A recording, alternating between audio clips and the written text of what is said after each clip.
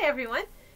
We're on day 2 of our biography book about our movers and shakers.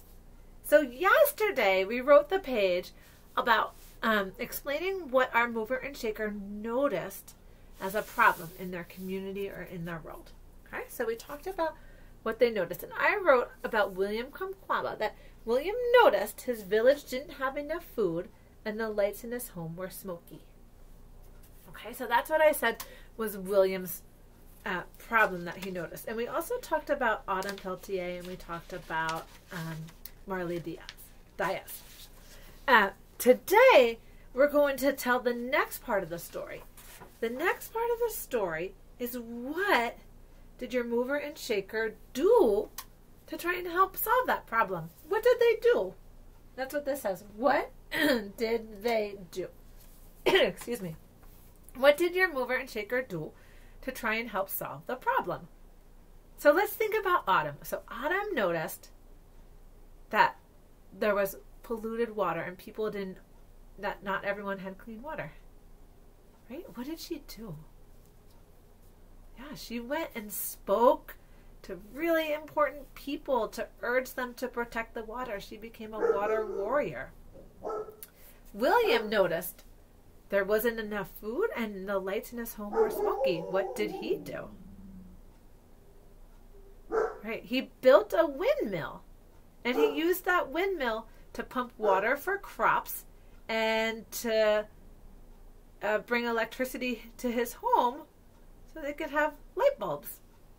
Right? Okay, and what did Marley Diaz do? Remember, she noticed that the books didn't have characters that were like her. Yeah, that she could, and so yeah, she started the 1000 Black Girl books, and she collected books that had black girls as the main characters, and she donated them to people and she made a big resource list. So if anyone is thinking, I want a book like this, I can look at that list and find it. So those are things that these movers and shakers did. What did your mover and shaker do? Okay, so this one might be one where you might want to write more than one sentence. You might want to write 2 sentences. Like, I'm thinking about what to write about William. What did he do? I'm going to say, first, I'm going to start off with William built a windmill. And I'm just writing quickly here, but I want you to really make sure you sound out your words, okay? Start with your person's name. William built a windmill. After, you can use a pronoun, which is like he, she, or they, to represent your person. William built a windmill. Let's see, what am I going to write next? Oh, I want to tell what the windmill did.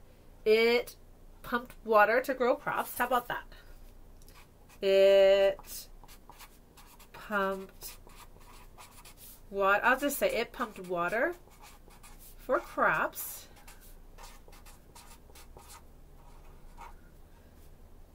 And provided electricity